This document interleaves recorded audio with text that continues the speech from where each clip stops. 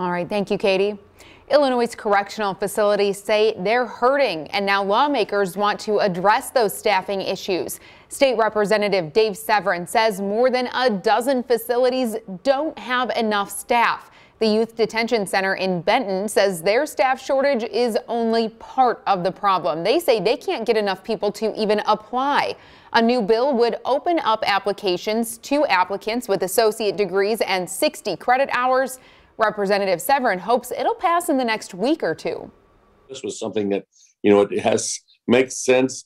It's good, and it fixes a problem rather than creating one. A lot of times what happens is when you run bills, you're creating more problems than you're fixing them. So we believe this will help be a fix to a problem that is there. This is a no-brainer. I think it makes complete sense.